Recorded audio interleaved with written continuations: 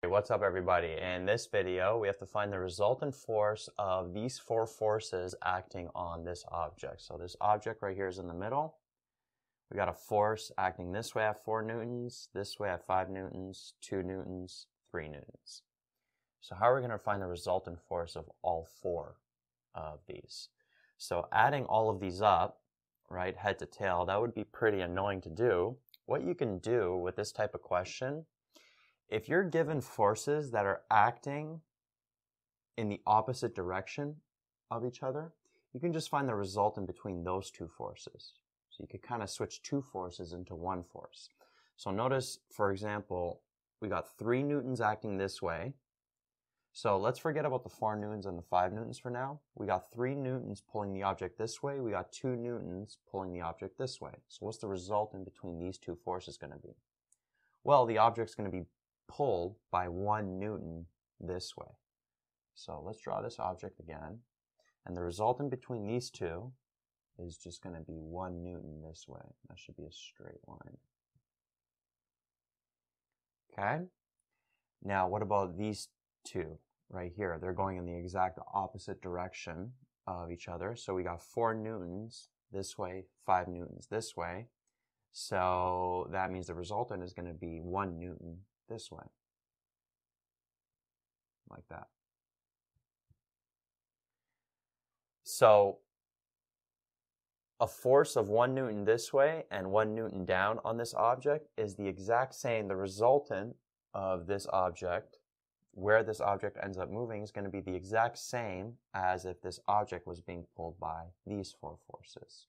So we took these 4 forces and then switched it into 2 forces. And this is just a lot easier to deal with. So to find the resultant, we basically have to add these vectors head to tail. So I'm going to take this vector, shift it over, like that. So we got this vector plus this vector, resultant right there. Okay, and this is a 90-degree angle triangle. We're just assuming that these are perpendicular here. At least they look perpendicular in the question. So what can we do? We can find out what this resultant vector is going to be. We can also find out its direction. We can solve for that theta. And notice this is 1 and 1. So hopefully you notice that it is a special triangle. So this is 45 degrees, 45 degrees, and this is root 2. If you do Pythagoras theorem on that, you would get root 2 for the magnitude of that resultant. And this is 45 degrees here, right? So the resultant force is going to be root 2 newtons. And now the direction gets a little bit tricky. So if we assume that this is north, east, south, west, well, the resultant is going like this way. And it's 45 degrees. This theta is 45 degrees, so it's like right in the middle. So it's actually going southwest. So we could say root 2 newtons southwest. If you don't want to include these directions, then we can say that the direction, we can make it relative to this 3 newton force and the 5 newton force. So we could say that this root 2 newtons is 45 degrees relative to 3 newtons, right here, and also 45 degrees relative to 5 newtons, because 45 degrees relative to 3 newtons can also be this way, right? So we've got to make sure that we state that it's this direction, so we've got to include this 5 newton as well. It's in between 3 newtons and 5 newtons, so we would say and 45 degrees relative to 5 newtons.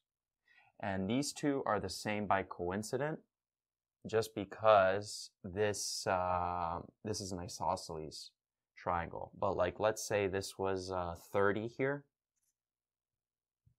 then this here would be 60. And then we would say 30 degrees relative to 3 newtons, and then 60 degrees relative to 5 newtons. Right? But since it's being split right in half, it's 45 and 45. So either way, you could say root 2 newtons. That's definitely the magnitude of that resultant. So it's root 2 newtons, whether you want to state the direction as southwest if you're dealing with an actual compass, or if there is no compass, you could say 45 degrees relative to 3 newtons, and then 45 degrees relative to 5 newtons.